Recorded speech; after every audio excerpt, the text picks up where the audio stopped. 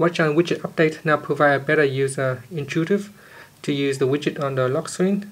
So when you lock your phone and the widget is available on the lock screen, you can use this to control some of your devices, such as the air conditioner, the TV, DVD, and Blu-ray player. Now you can see here with the TV, you can quickly tap on the power button to turn your TV on or off, and you can use back and forward. And there's also the volume icon. You can increase or decrease the volume, or you can mute the volume. You can also easily switch between other devices, such as the TV, the aircon.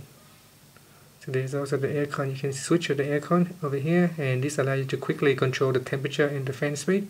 So you can do all this without having to go into your phone and launch WatchOn.